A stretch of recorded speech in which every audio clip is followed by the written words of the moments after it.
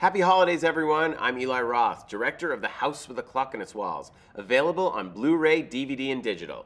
Take a look at this behind-the-scenes footage. Owen, he is a ball of energy. The knight is alive. His name is Emmett von Cheddar Cheese III Fitzgerald Garbanzo. That's our knight. You gotta remember Garbanzo at the end. I didn't just make that up. That's like been a thing. Here we go. Lock it off.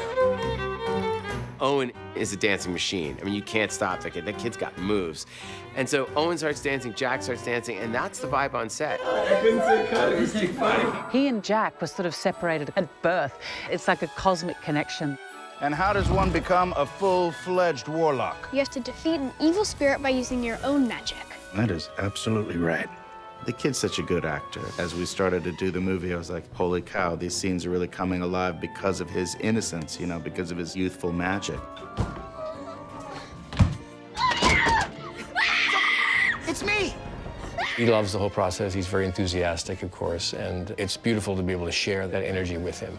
You can put your finger right in those holes. Oh, my God, no, that's... It's not easy to find a child that can handle this amount of opportunity and pressure with such ease and be so good at the same time. Done, Owen!